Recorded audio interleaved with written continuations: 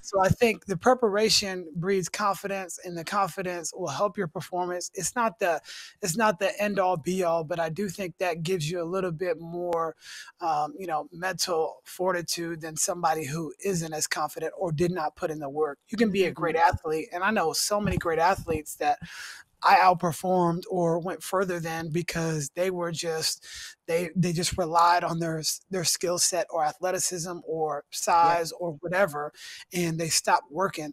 And so if you continue to put the work in, like I always say, is try to beat the math. However you can beat the math, you need to, all right, well, so and so's working out this much. Well, how can you do a little bit more so you're ahead of them and you've already caught up to them or surpassed them whenever you see Yeah. them next? I'm excited for you to see this week's episode, but before we get to that, I have a message for you. If you're a parent of an elite athlete or a coach of a high performing team and you're looking for some help or assistance with making them more mentally resilient, perform with more confidence, be more consistent, anything like that, then this is for you. I have an 8-week program all designed to address exactly that, to help your athlete be at their best on a more consistent basis and not get tripped up by those little voices in their head and getting down on themselves for mistakes, but performing like we know they can. So, what I want you to do is don't delay, just grab a time on my calendar through this link and let's set up a time to talk about your specific situation and how what I'm offering in my 8-week program can help. Okay. So it's brindrescher.com/free consultation. So click this link, grab a time on my calendar. I look forward to talking to you. And now on to this week's episode. Welcome, everyone, to another amazing episode of the Mental Advantage podcast. I'm excited to be here with our guest today. We have the fabulous Chris McSwain. Chris McSwain. How you doing today, Chris? I'm doing fantastic. I'm excited to jump on your show and talk about the mind and how it all works with athletics and beyond that. So I'm excited. Awesome, awesome, awesome. So speaking of, I don't know if you know the premise of this podcast. We talk to, I know you are an ex-athlete, or I don't know if we ever lose that athlete designation. I always feel weird saying it. How do you feel about that?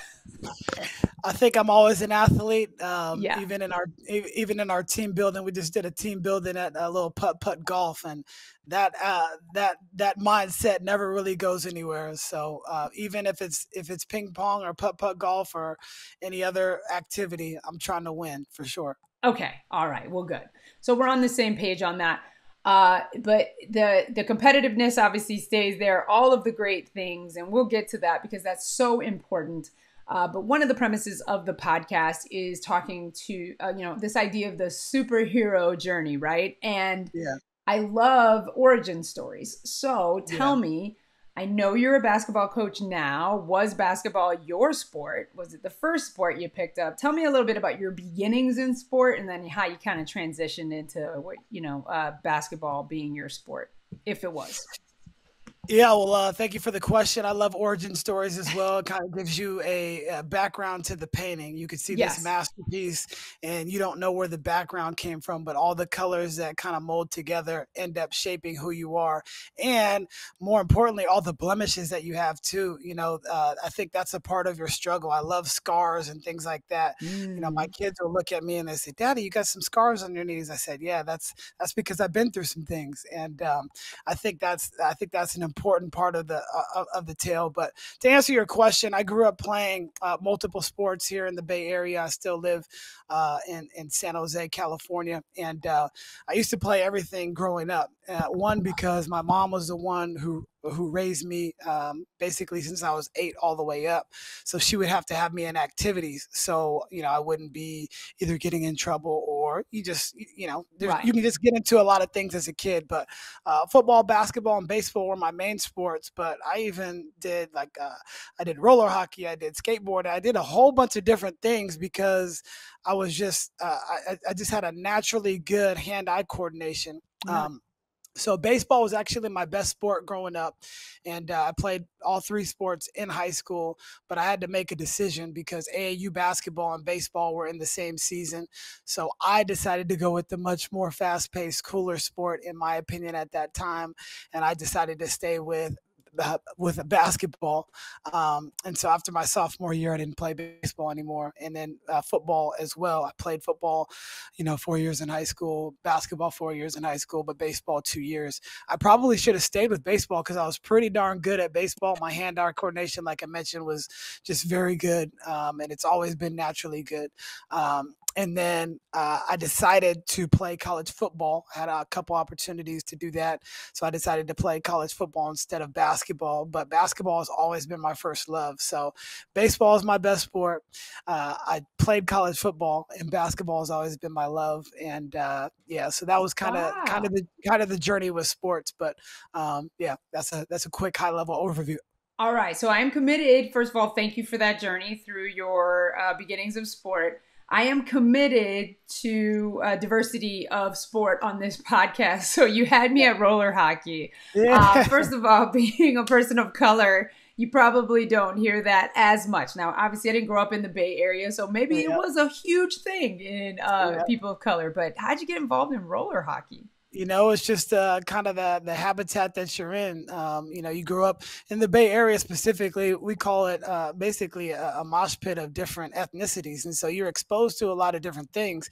That's why I really love being here. It's so diverse, and you're gonna see every culture in this area. I grew up with, my friends were black, white, Asian, Indian, Hispanic, you name it.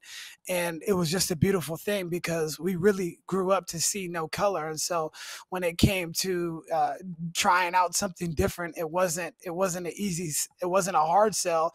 It was an easy one because that was what everybody was doing. And it didn't matter what you look like. And I didn't just play basketball because I was black or African Yeah. American, and they didn't play hockey just because they were white or whatever. But all our friends played it, no matter what their race was. And literally all my friends are basically like the United Nations. Like on my wedding, it was really every ethnicity in my wedding party that was covered, and I think that's such a great thing and a benefit that to growing up to where I grew up. I love that. I love that. I'm biracial myself. I grew up in a predominantly white suburb outside of Chicago, and I have a mixture of friends as well. And I will always think about this kid from college, and it was I grew up in that environment, so it was so normal for me. But he was Right. from probably the Detroit area, and because I went to Michigan State, and he said yeah, one time, me and my friend Carl, he was like, how do you talk to them? And I was like, well, who? And he was like, white people. I was like, oh, I don't know, just do it. But it Yeah. was like, just that whole world of probably being on either side and sometimes feeling that's foreign just for lack of exposure. So it sounds great that you had such Yeah. a diversity. What are both races? Your mom and dad? What were they? My mom is Or what white are and my dad is black, but I was raised by my mother. So they? my similar to you, like you said, from 8 on, but pretty much my whole life, my Yeah. mom was my sole parent. So I had very little exposure to. I mean, my mom did make sure that. I mean, I've always known who my father was. We were around him when he would come to town, or she would make sure we saw him. But in general, she was the sole parent. So Yeah, and that's the reason why I asked that is because my children are interracial as well, and I don't want to shield them from either part of their life, whether it be white or black. I yeah, want them to understand that they are good enough no matter what their ethnicity is. And I say, absolutely. you've got a great combination of two great cultures, so you don't need to choose one. You don't need to identify as just one. You are both, and you're always that. I just remember some of my friends growing up and trying to find that identity of am I black, am I white? But from what just thinking about when I grew up, Yeah, um, a lot of times our parents would try to shield us from different things, yeah, so like we wouldn't really know about it until we got older. And then when we got older, we started to look at it a different way. Oh, okay. So for my wife and I, our duty is to make sure we try to expose them to everything. Like that's this great. weekend we're driving, and the new Drake album had just came out, and we were listening to that we were going to a family friend's house, and there's curse words and things like that. And I want them to be exposed to that sort of thing. I want them to be Mm. exposed to that sort of thing so they know a right way and a wrong way. I don't want the first time that they hear these things come from somebody that is not not their family or friend. And I just remember so many times I would be introduced to things from other people, and I want to make sure that our family we introduce things and we have conversations about it and not really try to shuffle things under the rug. But it's just an interesting topic. I don't, there's no right answer. There's No. so many different ways to get things accomplished. But that's just, I think, what our plan is to do anyway. Yeah, and I think obviously we know from your what you just shared, and also just in general, when you are in athletics, it forces you to sometimes, interact with people outside of your normal maybe interactions or culture. You can kind of stay in your small space, but as you start to rise through the levels of sport, it is going to not only expose you to a diversity of people or places, but also identity you spoke about as you were going through athletics. And since this is called the Mental Advantage podcast, when would you say you started to notice the mental aspect of sport, as far as, and which sport did it come through? I mean, because we know it's present in all sports, or I'm sure maybe Yeah. hopefully the listener does as well. But tell me about when you started to notice it, or was it later introduced to you? Most of it as a young player growing up, it's a lot of it is unconscious. Like you'll try to listen to your headphones Right. before a game or something. Or I didn't like anybody to talk to me before a game. I like to chill and put some mellow stuff on and just be prepared and locked in. So I think it was probably sometime in high school, but it was unconscious. I would continue it in college, but it didn't really become apparent till I started coaching, where it was like, oh, you got to get Mm, your mind right, like, and everybody's little ritual is going to be different, and you have to embrace that as a coach, number one. But as a player, I probably didn't recognize it until probably after I was done playing, and I think that might be true for a lot of people because you don't know what you don't know. But when you start to look back on it, oh, I was preparing myself. You just weren't cognizant of the fact that that was going on. yeah. But I would say that I probably learned more about it after coaching, and even to this day, talking to people like yourself, Bryn, and so many others in this area, in this field of expertise. It is it is not talked about as much. It was always about push through, fight, you know, grind, keep going. You're not hurt. You're all these things, but your mind is the most powerful thing that we have, and to train your mind in a way to optimize your performance. I think if it's done at a younger age, and that's why I'm so happy to be connected with you and the things that you've been doing with your athletes and Thank you. and young kids and college kids and even pros. It's just so beneficial because you don't really know how to naturally explain some of these emotions that are going on, and sometimes you need a little bit of coaching to help you through some of that stuff. What am I feeling during this? What is there some performance anxiety that I might be having? And I think that, like I said, it's just great that people in your field are doing this and really opening up these conversations for people because it's much needed. Yeah, thank you. Absolutely. I mean, we know that not to confuse mental performance with mental health, and then even take it as far as mental illness, because a lot of people even confuse that. They're like, oh, it's a mental health issue. Yes, but it's also, when it's not mental health, it's mental illness.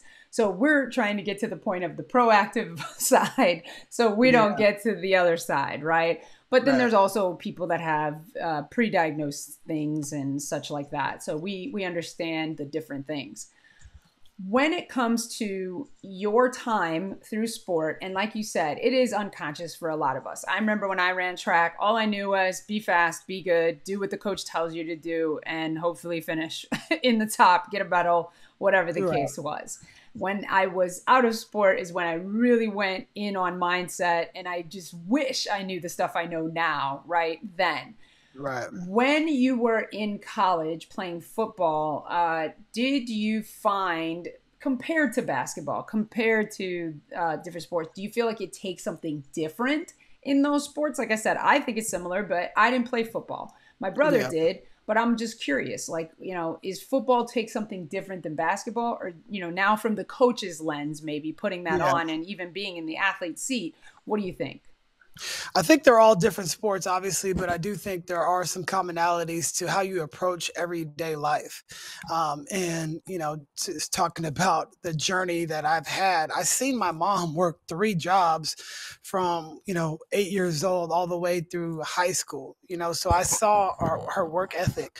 And that more than anything taught me, like, if you want to be excellent in something, you have to make sure that you put the time in. If you put the Mm, time in, now you're going to be more confident. When that confidence comes, you're going to be able to perform. So at the end of the day, I think if you have the confidence and I'm not talking about that irrational confidence that a lot of people may right, have. Some athletes have it, but that helps them in a lot of aspects. Like even irrational confidence athletes, they perform better than players that do not have the same confidence. They may not be as good, but you'll right. see a player, just take J.R. Smith. I would say that he's an irrational confidence type of guy, and when he was on those Cavs, he would give them so much energy because he thought he was as good as LeBron, Right. and a lot of times. And that helped their team, and that helped him have a long, sustainable career over the time. Yeah. And like, if you just look at the top athletes, it's all about their confidence. And a lot of it comes from their preparation. If you haven't put in the work, there's no way we're going to be confident about it. Right. If you're in a class and you've got a big test that's coming up, and you didn't study or you're studying at the last minute, well, you're Right. not going to be very confident when that comes up. No.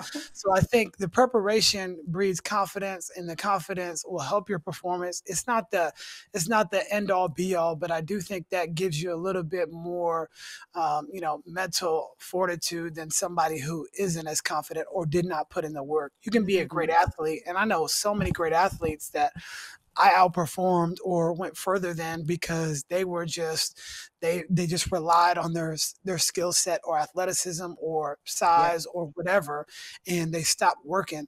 And so if you continue to put the work in, like I always say, is try to beat the math. However you can beat the math, you need to, all right, well, so and so's working out this much. Well, how can you do a little bit more so you're ahead of them and you've already caught up to them or surpassed them whenever you see Yeah. them next?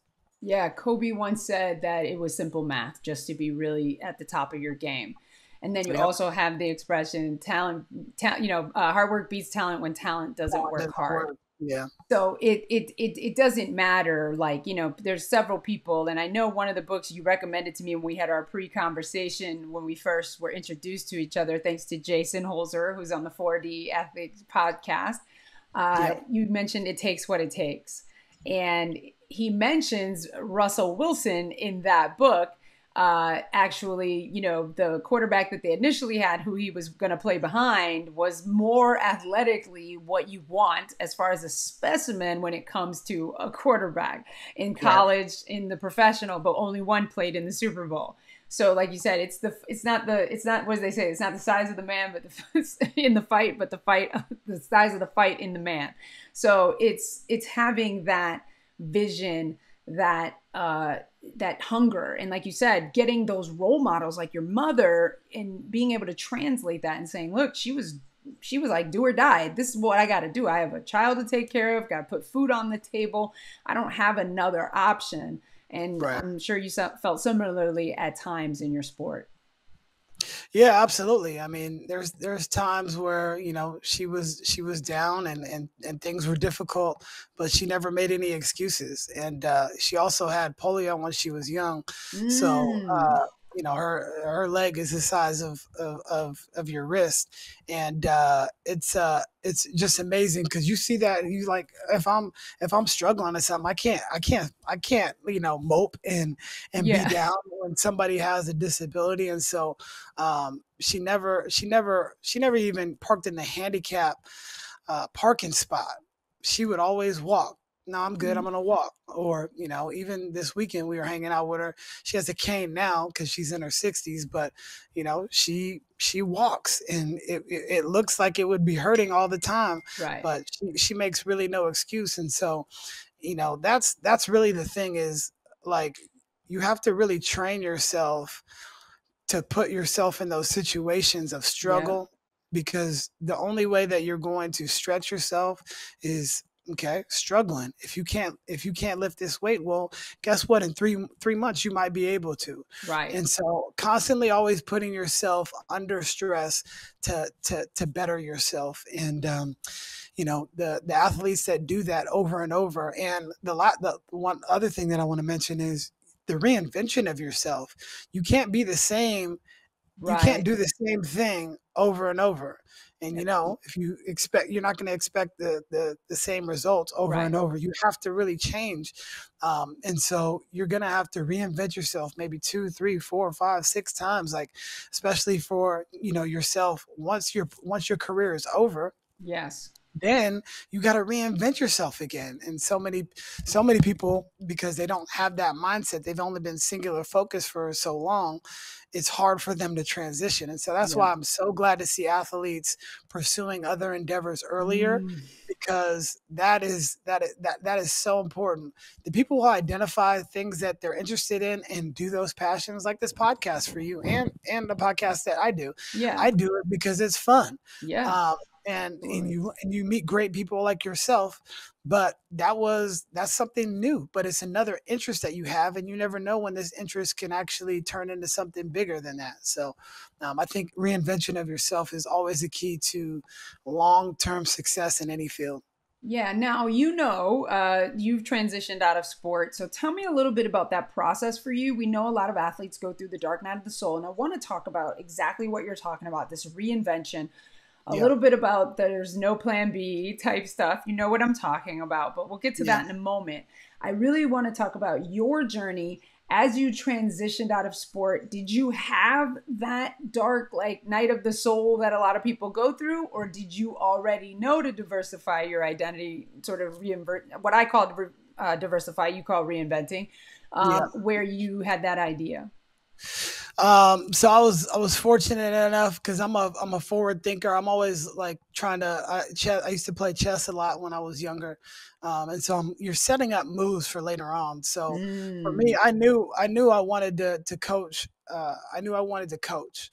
And so while I was in college, I was working all the basketball camps for the city that we lived in, and every summer. So I got some money and got to do something that I enjoyed. nice. When we came back for winter breaks, I would go coach at my high school, and so I would be there for that 6 week period or whatever, and I would be coaching at my high school, and this was basketball at the time. And when I was up in college, I went to college up in Oregon. During the off season, I would coach middle school teams. I would Mm, always put myself in situations. And so what you've done is you've created a bunch of different contacts for later on. And if you do a good job, people are always going to remember that. So that I always tried to make sure I could do the best job I possibly could. I made sure I was like, these kids might have been in seventh grade, but I was coaching them as they were professionals. And mm, come in with the practice plan, detailed, all that. So I was preparing for later on. I didn't know what I was actually doing at the time, but I just knew that if I set it up right, you could possibly have something later on. So then as soon as I graduated, I got a coaching job, but I also got a sales job. The sales job allowed me to coach. And as I kind of, moved my way up the ranks in the company, I decided to go back and get my master's degree in education because I knew, look, I love this sales job. It pays me really well, but yeah. I don't know if I'm going to be able to do this for 30, 40 years, even though the money's good. What am I passionate about? Okay, well, I want to teach and coach kids because I knew that there was like a handful of coaches that really made an impact. And then there was coaches that also made a negative impact. And I wanted to make sure that I put a positive impact in these young people's lives because it's so important. It could have went left for me so many times, just Yeah. like so many other people. There's so many examples of what could have happened Yeah. had this gone, just one inch or whatever, you name it. It Right. just could have gone a whole different way. But I always like to set things up for the future just in case. So I got my master's degree, but I didn't even use it until 3 or 4 years later.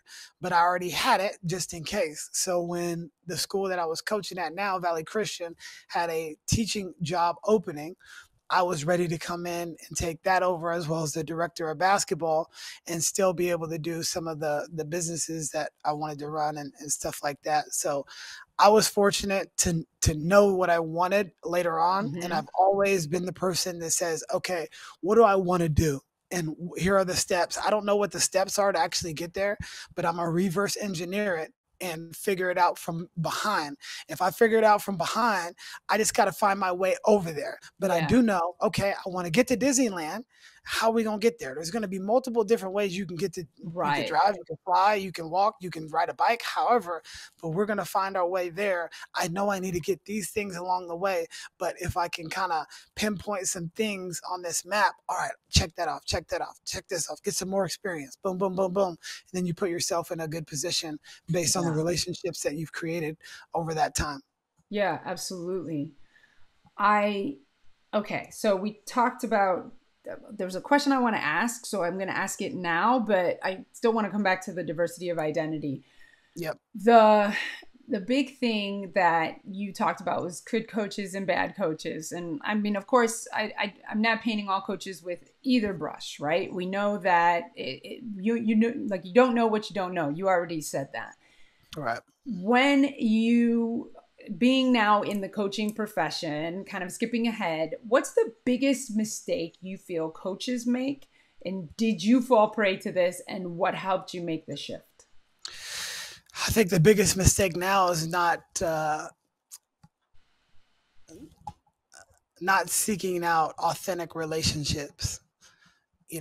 I think that is the biggest mistake. I was definitely a transactional coach early on in my Mm, career. There were times where, I kind of went over the board as far as like what I would say, especially when I was younger and first couple of years in. And it took, a really close friend of mine to kind of say, "Hey, that's not you." And I kind of changed from there on. I never wanted to be that type of coach, but you're around it. And, a term they use in Hollywood is playing at somebody. So like if Will Smith is the hot actor, okay, I'm gonna pretend like I'm gonna start sounding like him so I can yeah. potentially get roles and things like that. And that was that was that was what I was taught a lot of the times Yeah. growing up. And I fell victim to it early on. And I'm good with saying that I've moved on from that and I've learned and I've gotten better. And I just think that is a very important piece is creating great relationships with these players. And if you do that, you can see more of who they are. They can see more of who you are.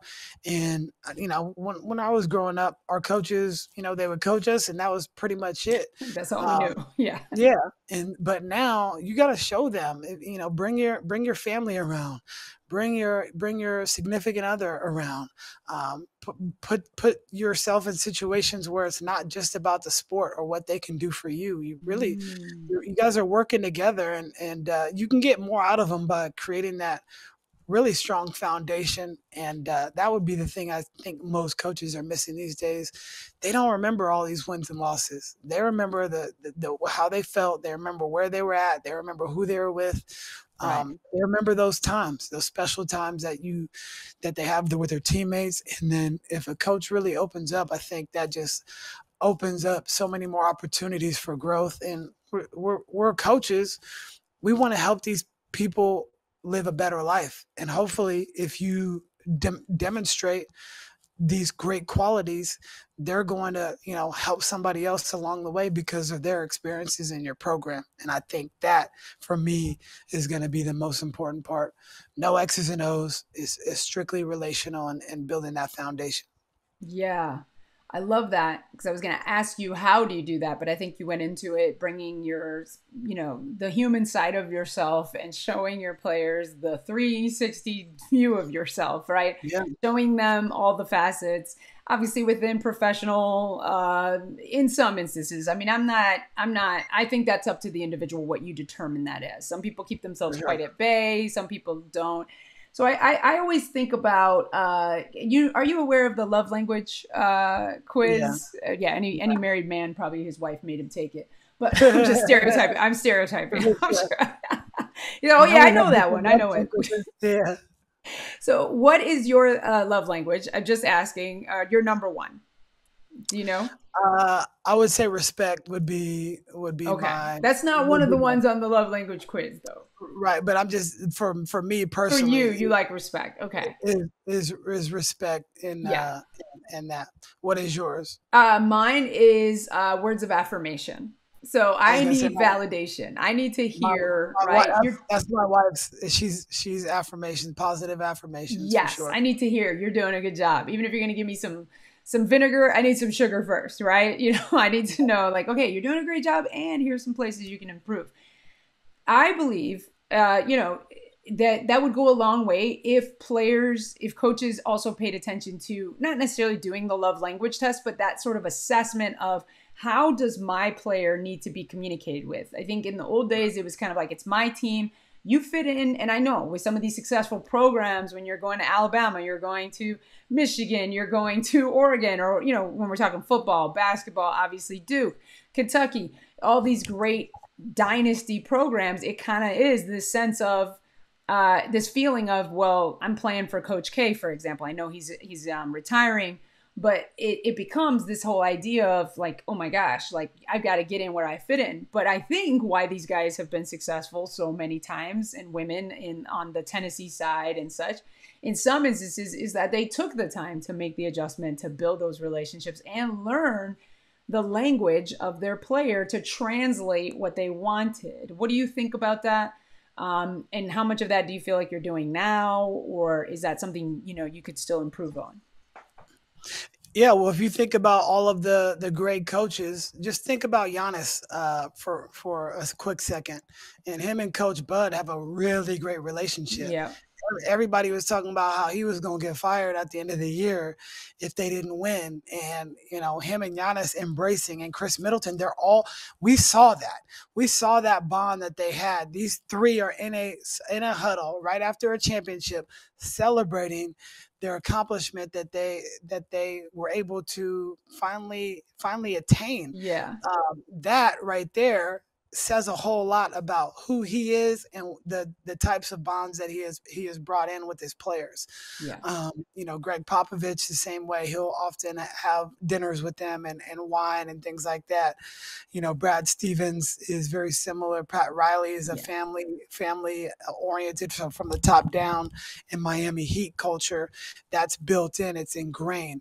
And then you look at, let's say, the Patriots, for instance, and Bill Belichick is a fabulous coach, like probably the best football coach that has ever lived. But Tom Brady don't fool with them right now. You know what I mean? Like right. he's not fooling with them. And he said he's had more fun with Tampa Bay than ever before.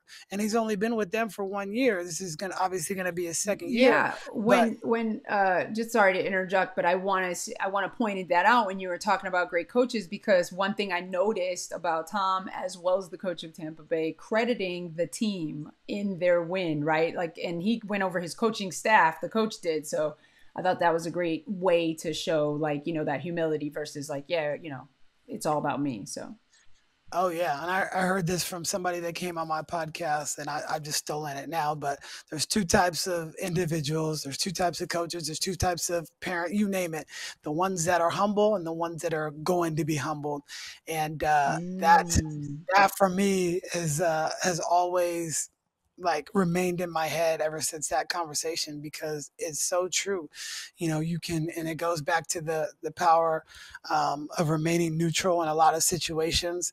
Bill Belichick, as good as a coach as he is, he doesn't have, and from what they say, doesn't right. have the same type of rapport. And I don't know him. He might have great relationships with certain, but they don't get a chance to be themselves a whole lot of times. It's the Patriot way. You're going to do it this way. You're going to do this. Yeah, we're going to win, but at the same time, you don't have the same opportunities as somebody like Pete Carroll, for instance. Pete Carroll is one of the most winningest coaches, and he is definitely a multidimensional coach as far as Absolutely. creating those relationships. And he took it right on the chin when he said it was my duty to call that pass play, not Russ's. It wasn't the offensive coordinators. You put that on me, and he had to live with that for a long time. And I've read most of his books and stuff like that, but it's hard to be that person that's willing to. But that's what leadership is. Yeah. The leader has to go out in front when it gets bad, or stay behind when it gets bad, and you have to be the one to take onus for it. And I think I don't even know if we answered your original question, but um, I just think that leadership in that capacity is extremely vital for Yeah. successful organizations. So yeah. Well, it was just about learning the language of the player, right? Oh So yeah. like knowing how to get the most out of a Tom Brady, right? So to hear Tom Brady doesn't want to talk to Belichick, it kind of gets like, well, that's interesting because you won all these rings with him, but for whatever reason, Tom's like, yeah, I don't want to play there anymore. I don't feel Yeah. like that's home for me, and so that is an interesting paradox. So to answer your question, what do I do? So Yeah. like we'll get the team together, and I'll take them out in fours.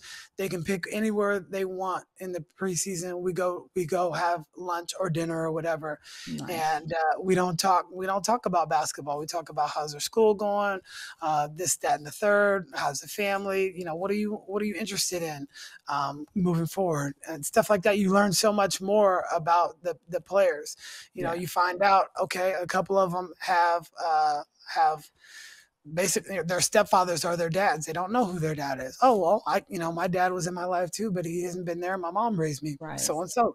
So you get to touch on so many different things that you never would have found out. Like I found out so many fun facts about the players when you do this. And I learned this from one of my former AAU coaches. And I went and coached with him.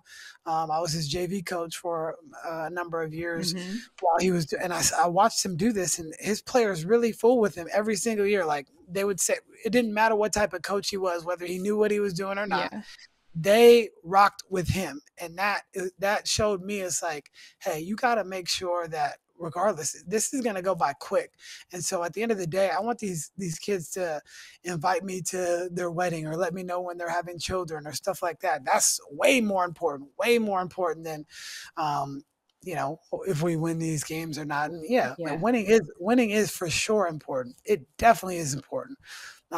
But creating these and cultivating these relationships, in my opinion, is way more important than any of the wins and losses.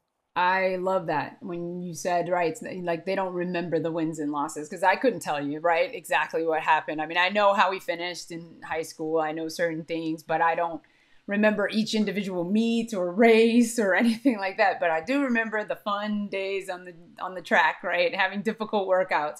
All I remember, my memories are all about my experiences with my teammates and my coaches, not about the specific individual races or meets or anything like that for track. Basketball only lasted 2 years, so I don't have much other than, unfortunately, bad coach stories. But those are, but it's an interesting thing. So when we go back to that, when you talk about talking to them other than basketball, which I talked about this on a previous podcast about the mental health of your athlete and how we generally start to pigeonhole these people, even if they don't want to be pigeonholed, we start to pigeonhole them. I had a coach that I spoke to, I think she coaches volleyball at Arizona, and she was saying that even before, like, she would go places and people would introduce her as like this volleyball player, and she was like, well, can you just let me mention it, like, don't make me the volleyball player at the party, or like, Right. oh, she's like the top basketball, or top prospect. She was like, I don't, the people don't let you get out of that identity. So what do you, when you talk about, and obviously it's helpful to talk to athletes about other than their sport, like you said, I'm interested in you as a person, not just basketball.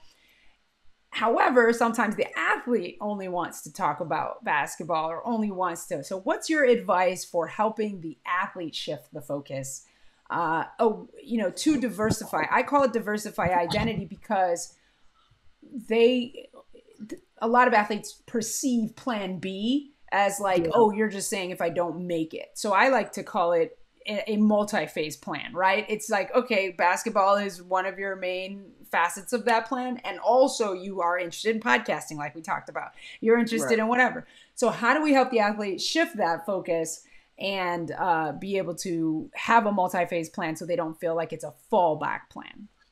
Yeah, so I think one of the questions you would give the athletes is present them, give me five things you're interested in. Oh, I like sneakers, I like art, I'm very good at math, blah blah blah. And then you can have conversations on each one of those things. So tell me Mm, about mathematics. Like I haven't done the last math class I did was statistics, but these kids are taking statistics as sophomores now, in high school at the school that we're at. So you can just start bridging the gap between those sort of things, and you could really share your experiences too. Talk about when you're in high school and oh this happened or my coach did this or whatever, and then just you just be vulnerable with them. And I'll also ask them like when the seniors are done, we'll have a we'll have like a senior dinner and we'll go to dinner or they'll come over mm-hmm. to the house and we'll just sit and we'll talk, and I'll ask them specific stuff like if there was something different that I could do personally as a coach, what would it be? So now you're learning about like this is direct criticism, right? It's but it's beneficial. You need Right. criticism to kind of grow, and what better criticism than right from your players? Mm. So one of the years I learned that coach, you're too open and honest with us. They said that, like we know about the Really? we know about the playing time. We know who's going to play and who's not. You don't need to let us know because I want them to understand that it's not a personal thing. I'm just trying to do what's best Right. for the team. And so that in that particular year, they felt like we talked about it too much. But in other years, maybe they thought, and that, like you said, the love languages, Yeah. everybody's going to be different. Exactly. like so our point guard at that time, she was a very like a dominant personality. So you could tell her whatever. It don't matter. Yeah. Like so to her, it's like, come on, we got it. I'm gonna be fine Yeah. anyway. But for everybody else, it may not have been that way. So it's just really getting to know who they are, and letting kids be who they are too, and with Mm. like no expectations. Just let them be who they are. If they're silly, let them be silly. Understand that you have to. It's not their duty to just comply with what we want. Right. We have to meet them too. So I think to answer your question, ways to get them out is number one, just be vulnerable and be open to share with them. Then Yeah. ask open-ended questions that they actually have to respond to, not yes or no. Right. Or like, oh, so what really interests you about art? Have you done any Yeah. recent art? Blah blah blah, and then they might get ignited by a subject like that because you're genuinely curious. Like that's a great thing too. Like I can tell your curiosity, and when we switch roles, you'll be able to see mine. I'm Yeah. genuinely curious to understand the way you think about something, and something that you say is going to resonate with me, and I'm going to take that and I'm going to run with it. Oh, that's a good one. Just like the person, I can't remember who it was, that said you're either humbled or going to get humbled. I Mm-hmm. remember that. I've added that to my arsenal, and now it's just a part of me because that fits with who I am. And maybe you find something that fits. It's like a puzzle with some of these players. It may not fit that way, but if you meet them this way, one of the young ladies that I had as a life coach that came on, Kendra Aaron, I do remember her name. Okay. And you should have her on. Okay. She's great too. She's on the same wavelength as well. But Awesome. she told me, how she comes in if she sees a player that's not in a good mood, walking in the door. She's like, what is your mood choice today, or how are you going to attack this day? Mm. You can continue with the way you walked in, or you can change that. It's up to you to change it, but I'm going to be the same person. I'm here, I'm ready to work. You show who you're going to be today. It's your choice. And that has stuck with me as well. So each one of these Yeah. things, it's almost like a selfish thing, to be honest, Brand, because you know, Agreed.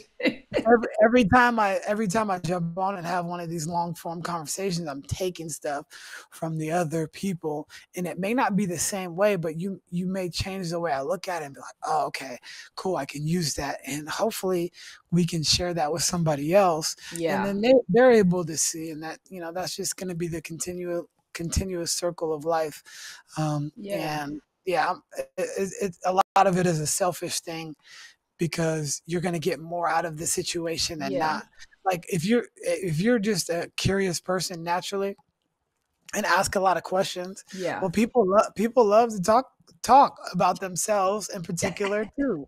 So it's okay for you to kind of put Right. somebody else on that pedestal, and tell them, man, there's some great things you're doing, because sometimes you're your only cheerleader, and to hear it like you talked about, positive Yeah. affirmations, it feels good when somebody thinks you're doing a good job, and it Yeah. gives you strength to continue. Yes, So those dopamine hits, right? Like, I love what you said. First of all, yes, absolutely. Positivity feeds. And we're going to talk about positivity in just a moment because I have some issues with Trevor's book. I'm just going to tell you right now. I'm almost done with it. I've got about, so I'm curious to see if you had any critiques about his book. However, what I love about what struck me when you were talking was this idea of coaching the team you have, not just coaching the sport. So, in other words, recognizing that, look, this is what I have. These are, here's the sport we're playing, and here's the arsenal of resources that I am employing at this time. So, meeting them where they're at and finding ways. And I love the open ended questions. It's so important because it's easy to ask yes or no questions, and that's almost like your way of hearing what you want to hear. If that's called leading the witness, right? Like, we're gonna work hard, right? Yes, yeah, right. But when you ask a player like what's important to you about why we're playing basketball, you're gonna get a very much more rich, nuanced answer than a yes no. So I think that's awesome, and I love. What's her name? Kendra. yep, Okay. Kendra. Kendra talking about, yeah, what mood or where are we at? Like, even if you do it on a scale from 1 to 10, what's your mood? And then what you do next is going to determine who you do decide to be today. So that's fabulous.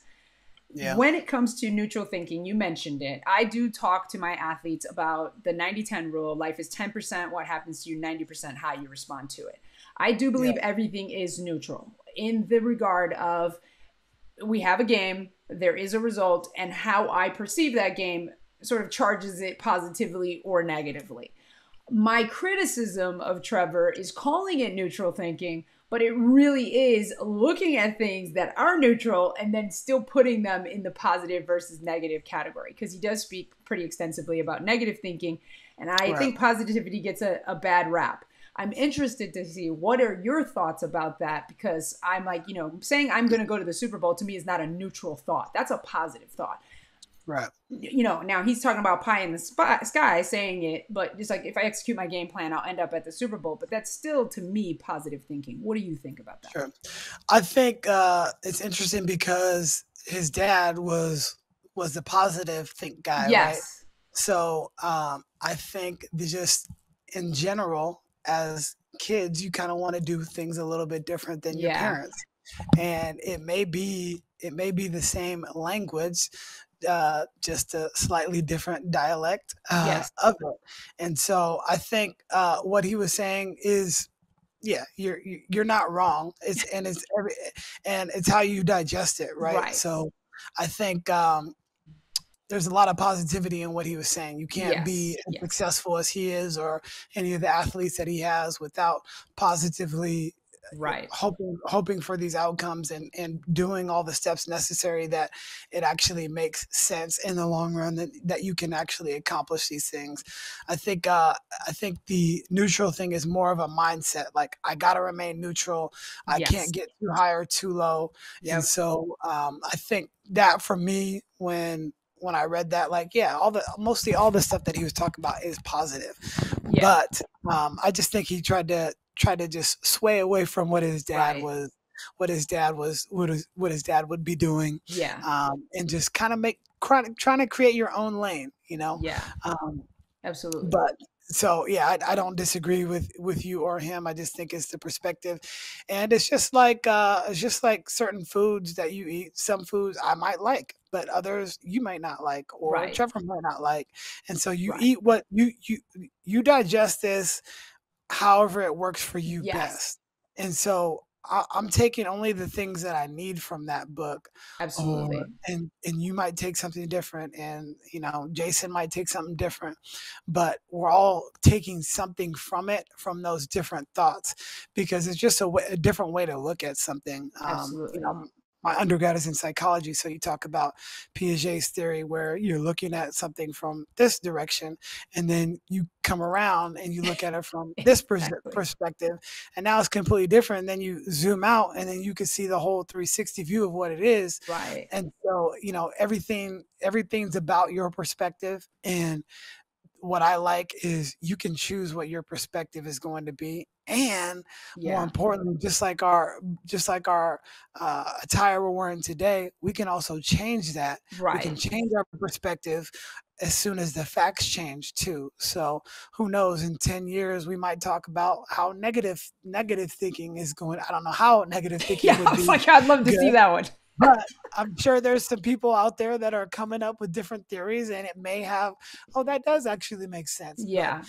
you can make a lot of things come to light if you just tweak it just a little bit. And I think for Trevor, that was his little thing. I'm going Yeah. to be a little bit different than my father, and this is how I think, Yeah. not necessarily how my dad thinks. So No, absolutely. And I want to, for those of you listening or watching on YouTube and listening on Apple or Stitcher or wherever you're consuming this podcast, I want to make sure you know the book because it is really good. It's Trevor Moawad, Mowad, I think. I think that's mhm. correct.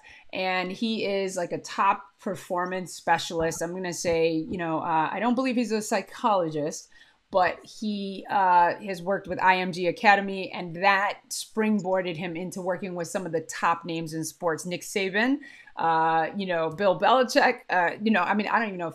Anyway, he's worked with lots of people in football. Russell Wilson is like his main client, but he has so many top names that he's gotten the privilege to work with in basketball and football in particular, Yeah. as well as other sports, soccer with the the U.S. soccer team, excuse me, the under 17s, I think. So it's good to hear his perspective because it's called "It Takes What It Takes." So if I didn't say that, that's the name of the book. Go grab it. I'm listening to it on audiobook because I'm also part of a book club where I have to read a certain amount of pages a night, so I can't add currently Trevor's book to the. So when I'm in the car, I'm just listening to it. But thank you for that recommendation.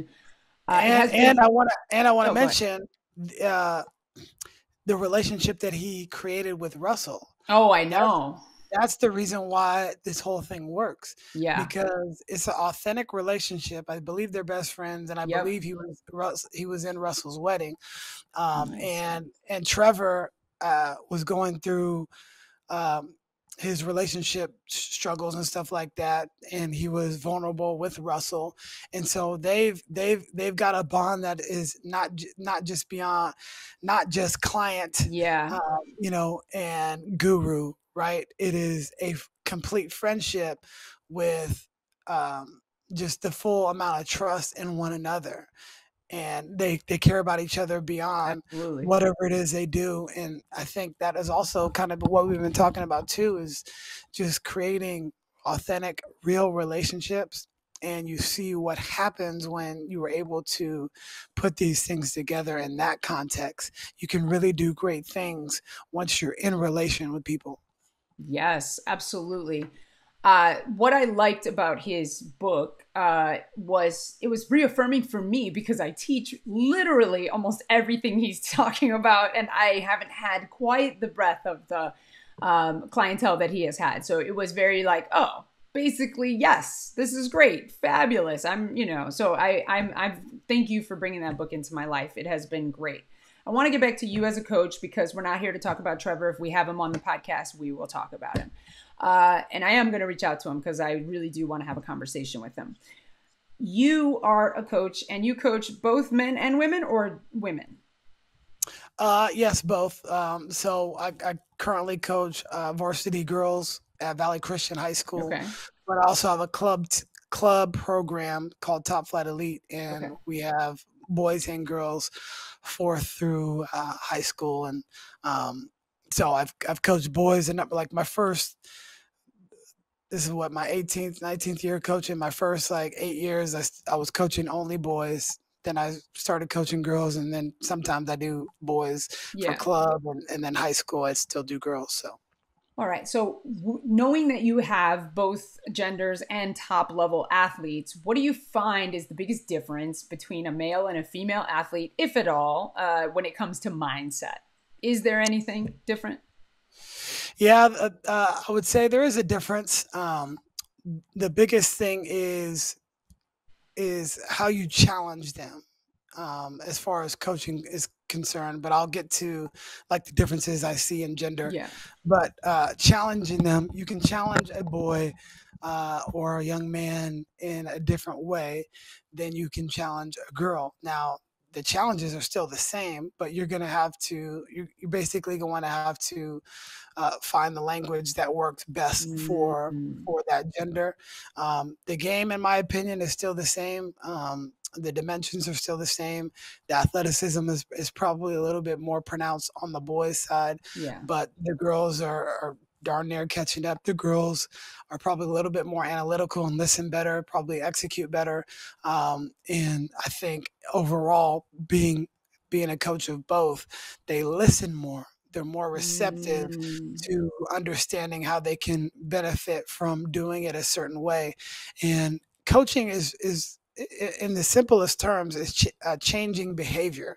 So you want to change behavior to the positive outcome, and you're gonna have to do these certain steps in order to get that positive outcome. Boys might be a little bit less receptive because they think they can do it their way, but a lot of it is the same. But I would just say the approach on which you challenge them is going to be a mm, little bit different from a male to a female. And I do think that boys do crave relation with the coaches more than they would let on.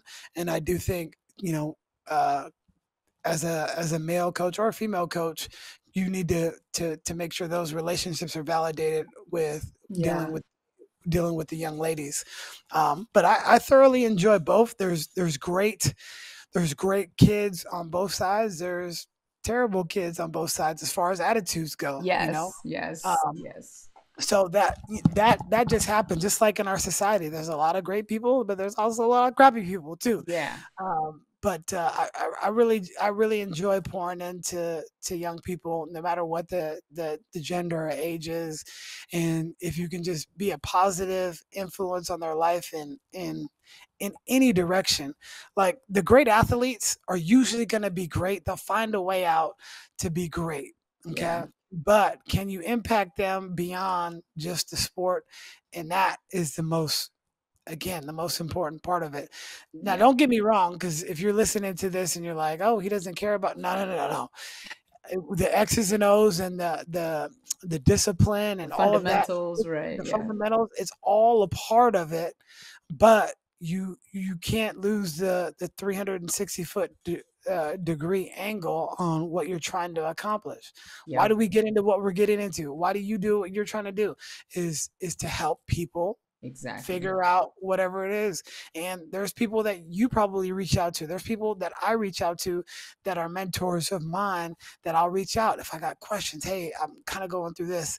You got any advice? And they'll give you your best and they'll try to help you through it. So we're all trying to figure this thing out every single day. And I think that it doesn't really matter what gender you're coaching. You just have to understand the approach necessary for that particular person or individual. Yeah, I think absolutely exactly. There's no one size fits all for either gender, so don't put them in boxes, right? Oh, this is a girls team, they feel this way. This is a boys team. Again, coach the team that you have and the players that you have. So coming back to that, that's fabulous. And thanks for saying women are better listeners. We already knew it, but now you heard it here, folks. Anyway, so I'm just kidding. Just kidding. Just kidding. All right. Now we're talking about one of the things that I wanted to come back to was when you're coaching, What do you feel like today's athlete is the hardest thing they're facing, right? There's a lot of talk about extrinsic versus intrinsic motivation, but given that you've seen over your career, you said 17 years of coaching, you said 17, right? I'm not making that up, right? All of a sudden I No, was like, yeah. did he say 11? All right, I don't know why that just came to me. I want to make sure. 17 years of coaching, what do you feel like has it changed what athletes are facing, or what do you feel has been the common thread that athletes are facing that they have to overcome to be Yeah. great or to be competitive or whatever?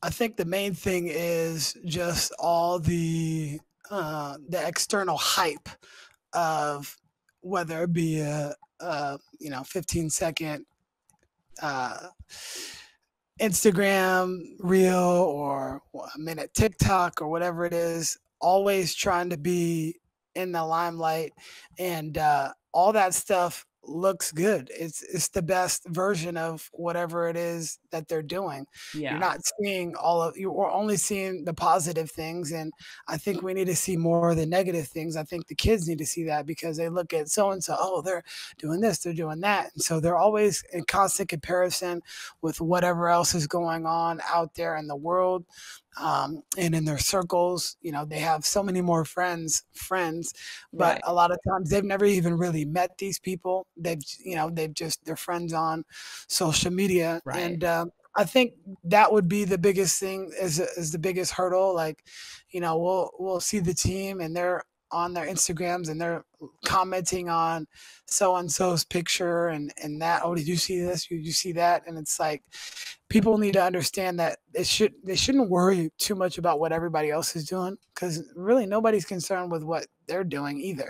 You know, um, you know, Right. we're all the superstar in our own action movie, Right. and so if somebody says something or they posted this and you're trying to catch up to that, like, I just think that is the biggest thing for them to try to overcome these days, is just the sense of their own self-worth and not putting it all in what everybody else thinks outside, because there's probably only a small percentage of people that you actually know that really care about you, Right. if you're going through something. And so I think if that small group looks at you in a certain way, then that's what, like, if they look down upon you, or they're supporting it, those are the ones that really matter. It doesn't really matter if all those other people that don't know you support you Right. or don't support you. um, so I think that's the biggest thing. It's just the external Yeah. social factors that go into today's life, where everything is examined and over-examined, and then Yeah. that can kind of get into your own thoughts. How do you, as a coach or a leader that might be listening to this, that is charged with, youth or even people, how do you believe a coach or a leader can help with that? Because I've been told in some instances you got players that have their phones out at halftime. Like, and so walking into the locker room, I couldn't even imagine having a phone. I know some of us didn't grow up in a time where we would have a cell phone, but, having a phone out, or, just being casual during a time that my coach was talking to me, for example. Yeah, again, you have to adapt to Mm, you have to adapt to the times. It is like a lot of the NBA players, they'll pull their phones out at halftime, and I've heard coaches on different podcasts discuss why they either allow it or they don't. But if we put a hard stance down, and we mm, put a line in the sand, and we say, okay, you don't have your phones in locker rooms. Well, what's going to happen when that player pulls it out? You got to be willing to react. So instead of like placing non-negotiables, um, I would say something like, hey, we're not going to have our phones during halftime. yeah. Anytime else you want, any other time you want to have your phone, cool, whatever. Right. But we're not going to just have them in the locker room, or we will allow it if this is the case. Got it. Stuff like that. So I think you have to meet them not Mm, halfway, but you have to definitely think, no, well, what is really important? Does this impact winning? Right. And if it does impact winning, then maybe you draw a line in the sand. But I think the looser you can be and let them be the ones that are the police of it, because you don't want to have to police everything too. Hey, you're in charge of it. Anybody has a phone, and if like a team captain, if somebody pulls their phone out, you decide what's going to happen, and so you put it back on them and you give them ownership of the team, because at the end of the day, the teams are the ones that are playing. We're just kind of the directors, and Yeah. however they're going to improv out there on the court, like we can say this is how the game is going to go, and it's going to go a completely different way. It's up to Right. them. So the same thing there. Like um, I don't address the phone thing, and like they just know, okay, if I'm talking, make sure your phone's not out, stuff like that. But Gotcha. if you ask me in '04 when I first started coaching, absolutely no phones, blah blah blah, all that stuff. But Right.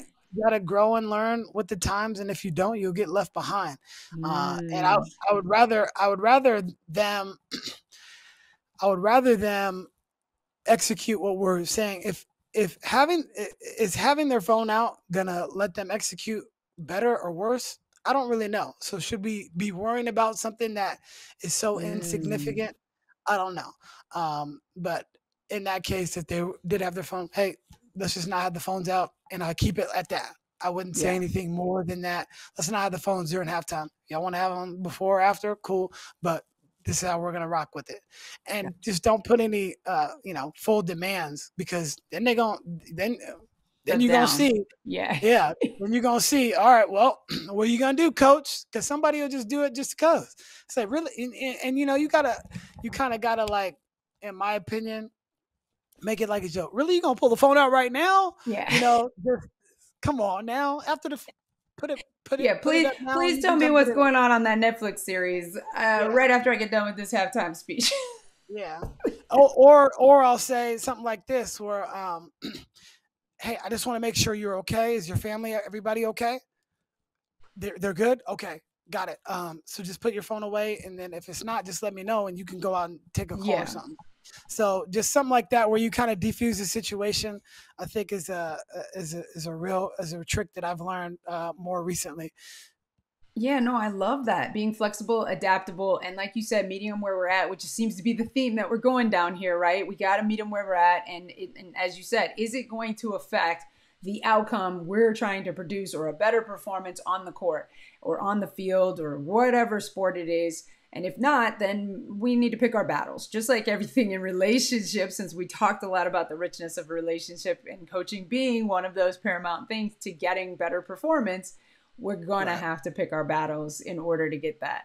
And I think also just like, like I was thinking of even like a culture where you're just like, hey, listen, some teams do this, some teams do that. You decide, right? You tell me. But if you can tell me that I mean, it's been proven that multitasking doesn't work. So if you can have your phone, silenced in a way while we're talking, and then like you said, after or something like that, then I'm not gonna make a big deal out of it. But I can't tell, so I'm gonna leave it to you to make your decisions, right?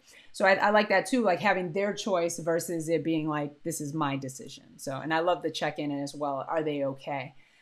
Right. So we're getting close to the time of wrapping this interview up. So I want to ask you a few other questions. One, what is the biggest tip that you have found to drive intrinsic versus extrinsic motivation? Because we have talked a lot about like there was a question about the pep talk, right? How powerful is the pep talk? Necessary because it feels great, but does it sustain for the full 60-minute game or whatever the case is? So, what do you think on athletes, how to, as a coach, motivating athletes on an extrinsic or intrinsic level, or how do you distinguish maybe I driving think it? on an intrinsic level is seeing it more often. So like if if you if I'm a coach, I'm going to tell my player, hey, I want you to write on your bedroom door every time you leave, I'm the best player in the state. And you just write that, or you see it every single day. So I think if you start to see things, and then you start to believe it, and once you really start to Mm, believe it, that's when you can kind of take off. So I would say, be your own best cheerleader. Tell yourself a lot of different positive things in relation to whatever it is, and yeah. really pump yourself up a lot of the times. Man, say I'm great today. I Yeah. was awesome today. A lot of times we focus on, oh man, I didn't do this, I didn't do this. But Right. what did you do? So for me, I think that would be the most important part is like, whether it be positive self-talk or just being able to see it, or, write little affirmations to yourself and kind of post them Right. wherever around the house or your bathroom or room, and you just start to see them, and then hopefully that just changes your whole mentality on, you're seeing things as more good rather than more negative. um, and that would be something I think about as far as intrinsically motivating Love athletes, that. for their I love that. performance. Okay. Now you are, uh, what was I thinking? We talk a lot about the 90-10 rule. We already said it on this podcast, but everybody in sport, unless you're, I think it's Vince Lombardi that said it's like sports is 90, 10%, whatever he said, physical, and then the other percentage is mental or whatever it is. But everybody knows it's the 90-10 rule, right?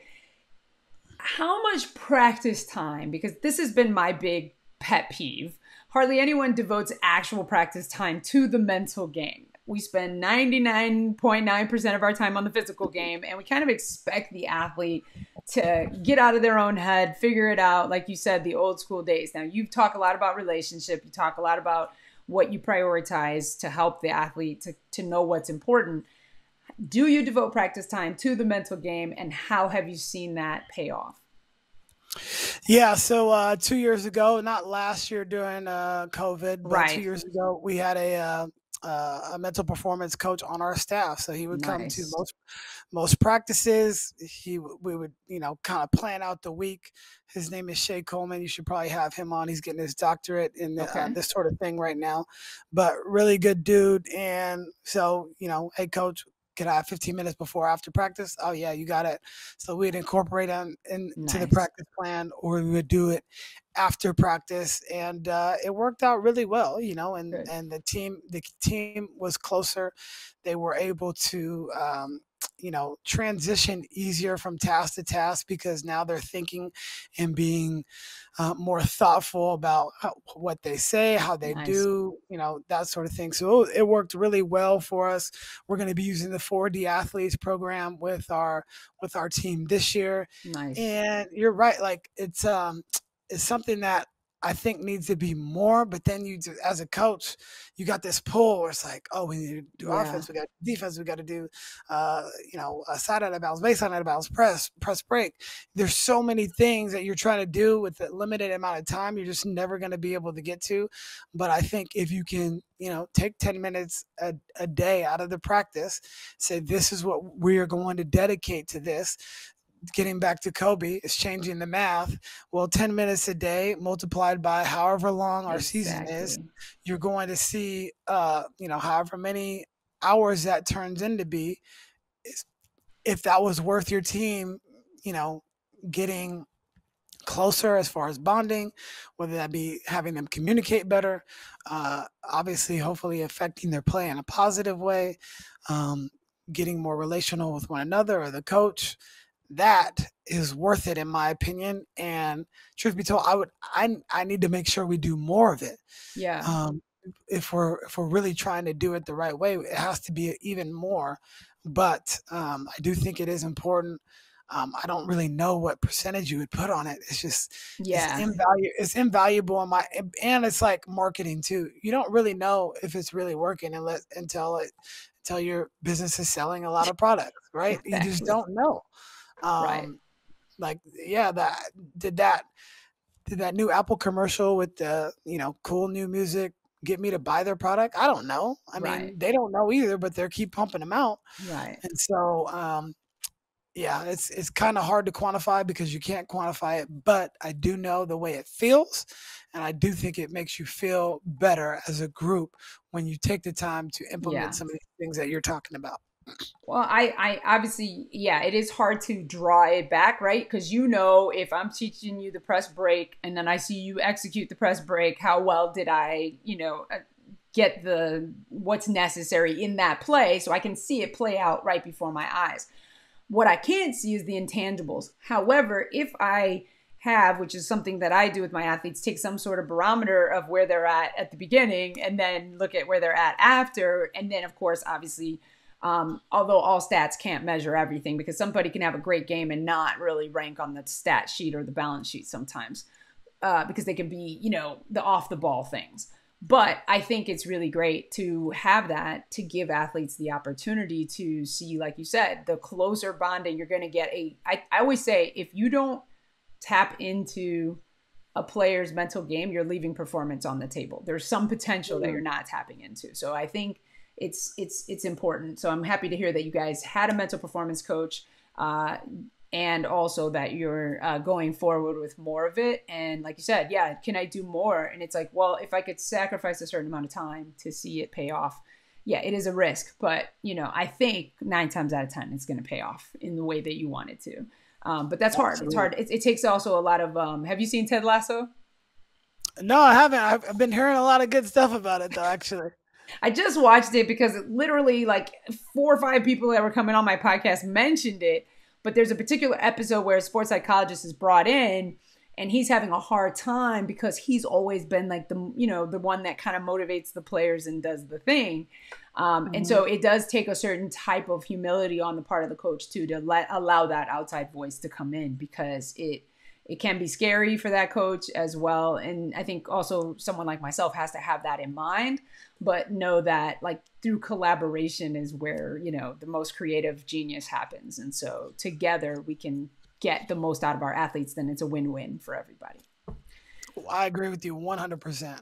Yeah, absolutely. Okay, last question, and then we're going to go into the rapid fire questions. Okay. Okay. What is your mental advantage? It's a good question. I just think, like I mentioned earlier before, watching my mom go through all the things that she went through, raising me, that Yeah. is that has created a mental advantage that I think is, I wouldn't say unmatched, because there's other people that have the same type of like drive Yeah. and stuff like that. But I just think when hard things come in my life, it's easier for me to kind of get over them and accomplish them, and understand that like I may fail a lot, Yeah. but I don't need. All I need to have is a few wins, or win more than I lose, and usually that is the case. Yeah. I don't win in life every single day. I don't win as a parent every single day. I don't win as a coach every single day, or as a teacher, or a business owner. Right. But I win more than I lose, and that has been something that I've always taken. I don't need to win every time. Like, my son right now is almost 4 years old. If he doesn't win, I'm not letting him beat me. First of all, like if he's gonna beat me, he's just gonna beat me. He's going to have to And earn it. yes, exactly. So he gets upset every time he doesn't make it one of his shots, or can't hit this, or can't figure out this puzzle. He gets frustrated, and I want him to feel that frustration, honestly. I Yeah. want him to be able to get over that in a way that you're just able to cope better. I want him to go through Yeah. really difficult things. I, he's in karate, and he was going for his yellow belt, and I kind of wanted him to fail. I kind of wanted him Yes. to fail the first one, but he passed and he did great. But he's got to fail a lot, and I think I failed a lot in my life, and that's the reason why I succeed. And I know that I'm not going to succeed in everything, but I just need to succeed in most things. Yeah. Um, and I think that's the mental mindset that I've had my entire life. I don't know if it was naturally in me, or I viewed it from the people that were around me and help raise me. But yeah, I've been blessed, super blessed in that category, and also my mom instilled me with so much confidence. Yeah. You can do it. You always can do it, no matter what it is. And she made me step outside my comfort zone so early when I was young. When I was 16, she went and got me a job. She said, Wow. "You're gonna help out. I'm gonna get you a car, but you're gonna get a job." So she went and got me this job at this place called the Winchester Mystery House, and it is a 140 room Victorian mansion, and they give tours and they say it's haunted and all this stuff. But Yeah. I had to memorize an hour and a half script. Wow. So, but it made me, I can get up and public speak in front of 10 people or 10,000. It doesn't really matter That's awesome. because I was getting those reps in early on. So like, I didn't know that that would help me where I'm at now. Or if I needed to memorize something, Right. I can memorize it. And then you have to put your personality into it as well. And I was only 16 giving tours to toddlers all the way to 90-year-old, men and women, and everywhere in between. And you had to be on that whole hour and 15 minutes. And I think it taught me grit. It taught me how to work hard. It taught me how to show your personality. And I was probably at that time more introverted. And I would say just depends on the day. I'm mostly extroverted, but some days I'm introverted. Yeah. And So I think that's where my mentality came from. So Yeah. I give most, if not all, the credit to watching her and her putting me in different situations to either succeed or fail, and understanding that I was going to be okay in either one of those results. That's fantastic. As you were talking, I heard confidence, adversity, and resilience, and Mm. then excellence. So care, which we goes with this whole thing, right? At first I was car because it's a vehicle, but then I'm like, we Mm. got to add the E because it's all about the love. But I think, yes, your mom deserves a lot of credit. And you, as you said, it could have gone either way in many situations, but you chose to win. I don't know if you've seen Sarah Blakely's interview about celebrating failure and not fearing it as a like this is one of the reasons. I don't know if you know who she is, but she's the founder of Spanx and Oh yeah, yeah, multi-millionaire yeah. woman, right? Yep, And she yep, has this whole talk about her dad making her not afraid of failure. So you may want to try that with your son. I'm not a parent, so take that with a grain of salt, but I think for it's sure. something that I tell all of my audiences about, because when I heard that I was like, yeah, because school just makes you so afraid to raise your hand because it's like, nope, next, instead of celebrating, like, yes, you gave it a shot, Yeah, so, having that mentality would be awesome. yeah, for Okay. sure. Okay. So we've got the rapid fire questions. Are you ready? I'm ready. Okay. Favorite snack. What is it? Favorite snack? I'll say a protein shake. Nice. What brand? There's so Uh, many. it's called ISO Pure. Okay. Uh, ISO Pure. Are you yeah, a chocolate or vanilla guy or? so right now this one is cookies and cream that I have, but they have a chocolate version and they have a vanilla version. Okay. Um, they're not a sponsor of mine or any of my affiliations, but I do love it. ISO Pure.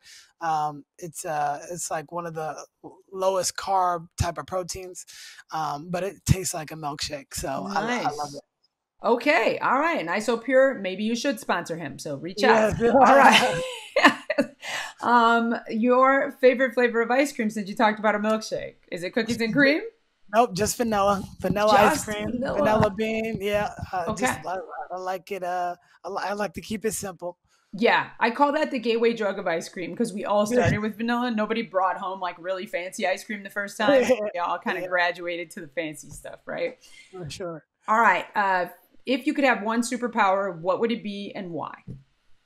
I always wanted to fly. That'd be pretty cool, just to be able to fly. And so many of the superheroes are able to have that ability. So I just think Yes. if I wanted to get somewhere quickly, I could fly over there.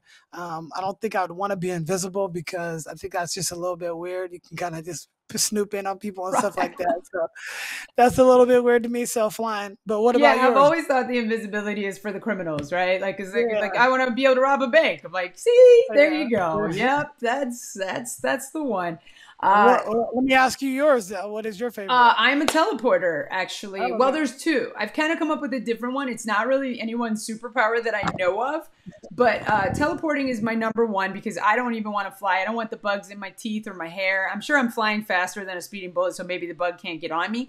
Yeah. But I just want to get there. I don't really need the journey. I know it's not, of course, there's something to be said for enjoying the journey. But if I'm going to Japan, I want to spend all my time in Japan, not on the plane. You know what I'm saying? And I know we're flying, but you get the point.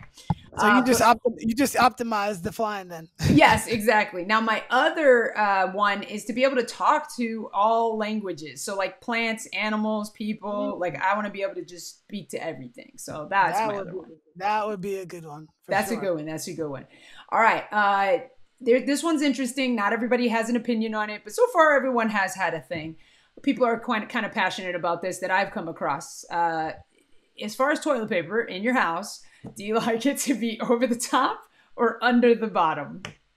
Over the top. I think it's just the ease of use to get it down. So, Okay. All right. If it's wrong, if by chance someone puts it wrong on the roll, do you change it? so does it deter us from winning? I don't think so. So I would not change it. There's other things in the house that are more important to the family dynamic than which direction the toilet paper is in. So Nice. yes, I would prefer it on the front side or top. But if it's going the other way, it's not as bad. I would much rather have a clean house and everything else kind of in Right. order rather than just that. So yeah, that's an Okay. interesting Nice. one So though, then for that sure. means you don't change it at other people's houses either. So that tells Oh me that, yeah, we definitely not. No, yeah, I'm not touching anybody's stuff. there However are they people want that it. do. Yeah. Ooh. Ooh. I am not Yeah. one, but there are Okay. people. I will change it at my house. I'm going to be honest. I will change it at my house. I'm not going to make a stink out of it. I'm not going to call a meeting and I'm just going to change it. Are But you over the if top it's or at someone behind?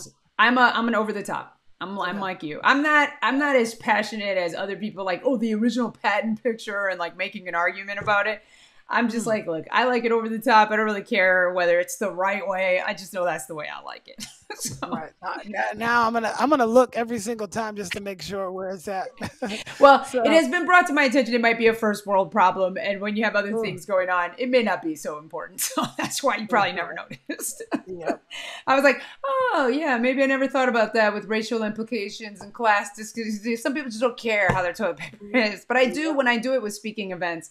I do ask my audiences if some people just have it on the back of the toilet or wherever, because everybody doesn't have it, Right. in a fancy place.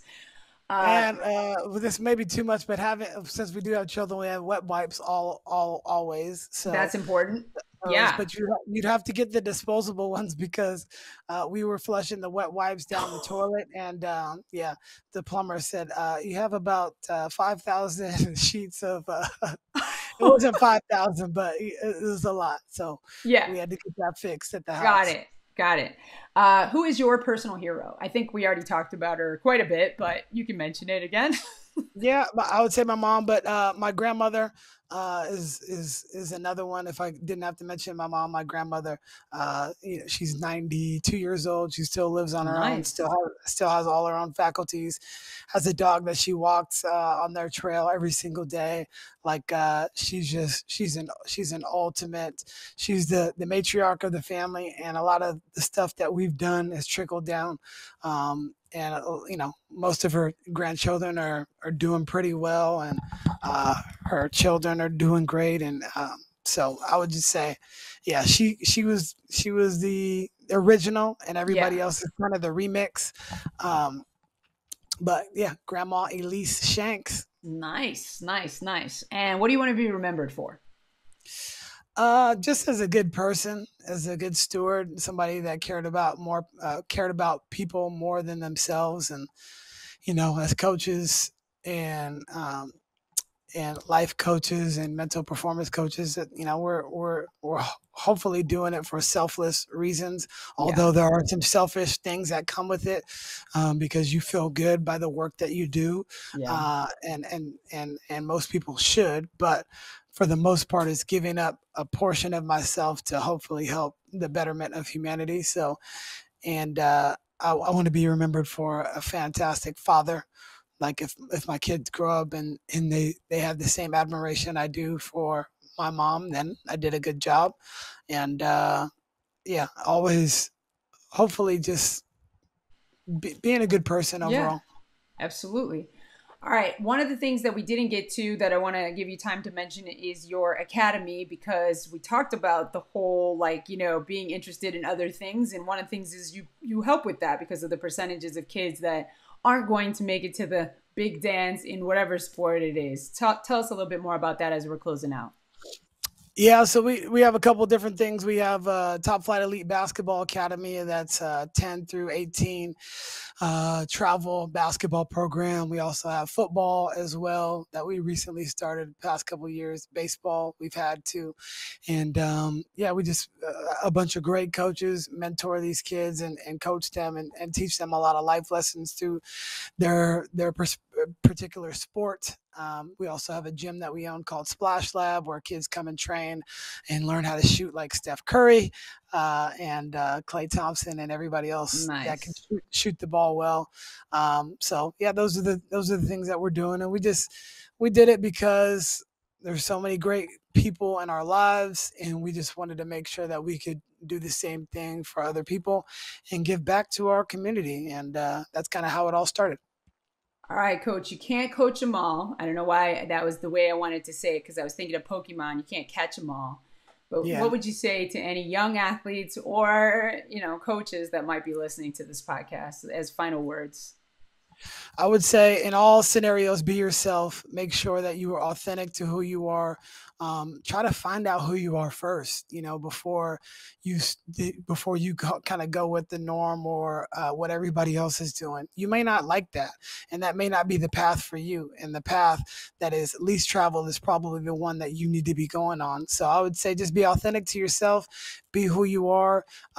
Treat people in a nice way. You never know what's going to happen down the road or what door can open because you either created a relationship or you terminated a relationship or didn't even start a Yeah. relationship. So be open to that sort of thing. But at the end Mm, of the day, be authentic to you, know who you are, and be okay with being vulnerable as well as asking questions of people that don't really know you or that you don't really know. And if you do that, you're going to open so many more doors for yourself. And yeah, yeah. Where can we connect with you? you can connect with me on LinkedIn, Chris McSwain. That has been the platform that's been great during this last couple of years. But I'm on Instagram, Chris underscore McSwain, and that's the same thing for Twitter too. So yeah, that's where you can find me. Fabulous. Well, this has been a great conversation, Chris. I really appreciate you and probably want to have you back and we'll talk some more basketball on the higher levels as well. So fantastic. Brand, you're doing a terrific job. I'm so thrilled to be on your show, number one, and you're doing something that is so great, and you're going to be impacting so many different lives, and who knows, you're probably going to be the next Trevor Moawad, but you'll be your own, Yes, of you'll be your course. own self, Yes. obviously. But yeah, just keep doing what you're doing. If you haven't heard it today, I'm just so thankful to have met you and connect with you. But you're just doing brilliant work, and just continue to do that. Thank you so much.